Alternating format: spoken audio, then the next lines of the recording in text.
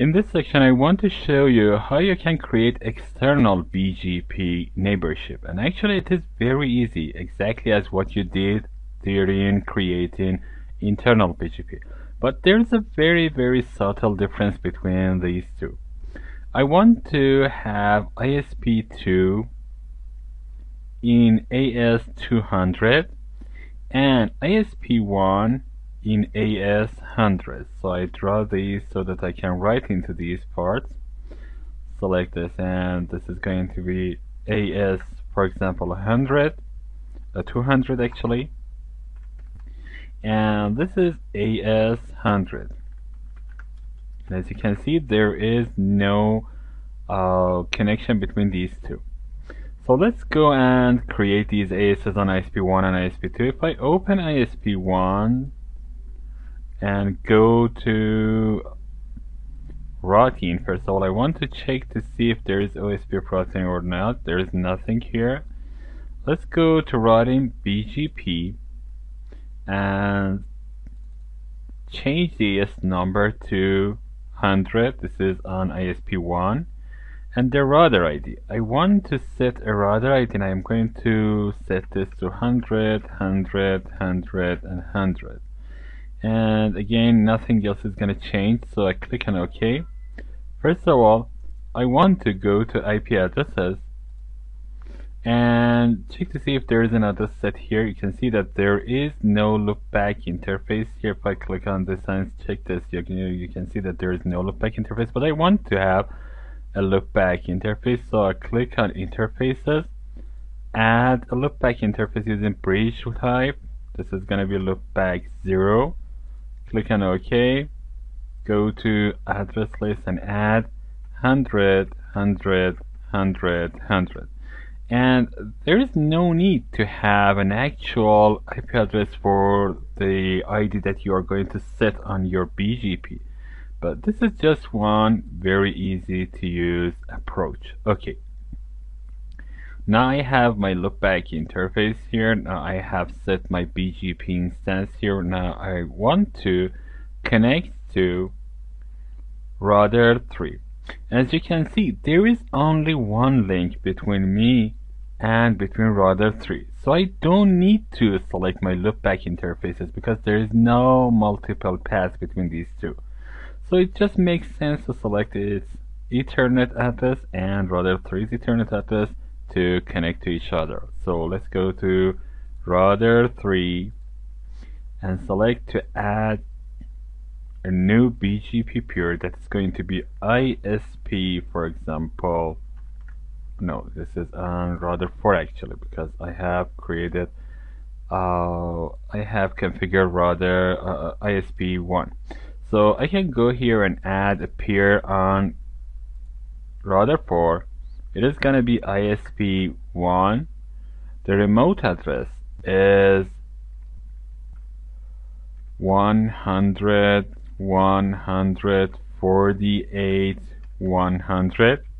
And the remote AS should be 100. This is the remote AS. I'm not going to select any update source. Actually, it is going to be the default choice of BGP that is going to be its exit interface to the ISP. Okay. Now click on OK.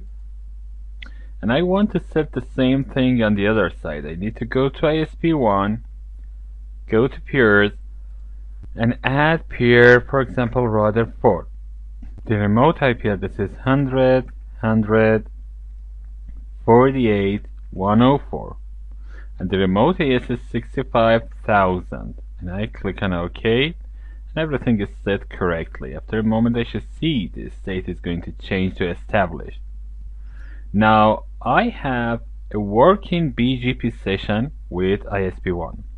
The same should be done on the other side. I just want to go to ISP2 and create AS number 200.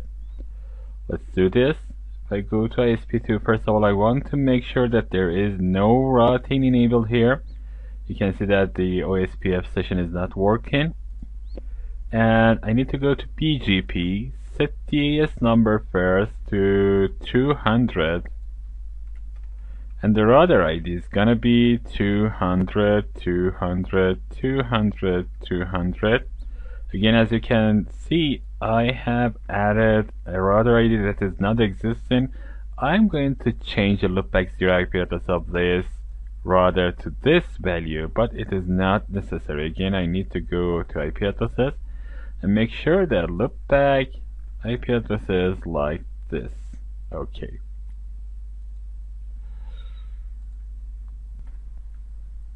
Now let's go to peers. And here I want to add a peer that is R5, and it is on 172.16.35.105. The remote AS is 65,000. Click on OK. I should go to router 5. Actually it was on router 3, so I need to correct this. This is 103. Okay.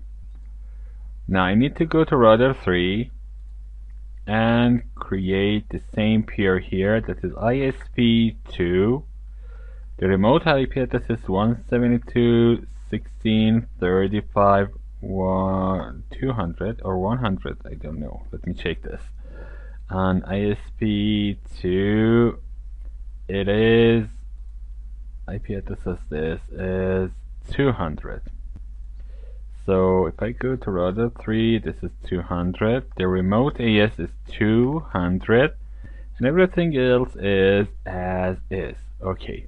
Now after a moment, I see the established and the creation of external BGP neighborship is done like this. So the BGP session is exactly as what you created in internal BGP, except the fact that remote AS is not the same as my AS, and because I do not use my loopback interface, I do not need to have multi-hop enabled. But what if I wanted to use loopback interface? What if I had multiple paths to my ISP? What should I do in that?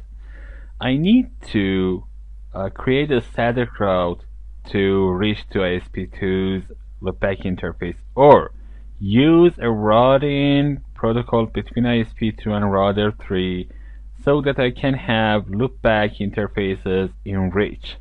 So what I'm going to do is to use the second option. I want to create RIP between router 3 and ISP2, and I suppose that these two organizations have, agreed on that.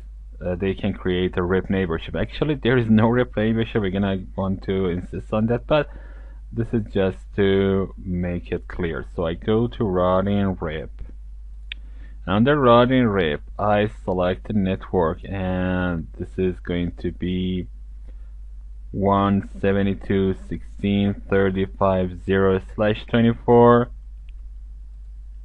and I want to add 200, 200, 200, 0/24 to my RIP advertisement, and I want to have Ethernet 2 of ISP2, and I want to have version 2. There is no authentication. I don't want to set authentication here. Now I want to go to router 3 and add RIP here, and here I add a network of 172.16.35.0/24 and network 3330/24. I go and add the interfaces. Ethernet 2, is it Ethernet 2? Yes, it is Ethernet 2, version 2, version 2, and click on OK. Now if I go to route, I can see that the loopback interface of the other side is present here, so I can reach it. I need to make sure that it is working. So if I try to 200, 200, 200, 200, and I want to ping to this using my source IP address 3333 and start, you can see the ping is successful. So I can safely change the station to use loopback interfaces. I double click on this, and instead of remote address 172, I select 200. And remote AS is 200. I click on OK, and I do the same thing on ISP. I want to use, so let's click on this peer, and instead of this I want to use 3333 and click on OK. You can see that the state is active and there is no neighborship right now. If I go to router 3, I can see that again the state is active and there is no neighborship here. And this is because multi-hop is not set. As I told you, whenever you are creating external neighborship, you need to be careful about multi-hop. The default is to set the TTL of the messages to 1, but we need to tell this that we are using our routers loopback interfaces. So we are several hops away from the destination network. So we need to select to have multi-hop. So I select multi-hop and click on OK, and I go to the other side. I can see that the open sent is done. I need to go to other side, and ISP2, I select multi-hop and click on OK, and after a moment you should see that the state is going to be established.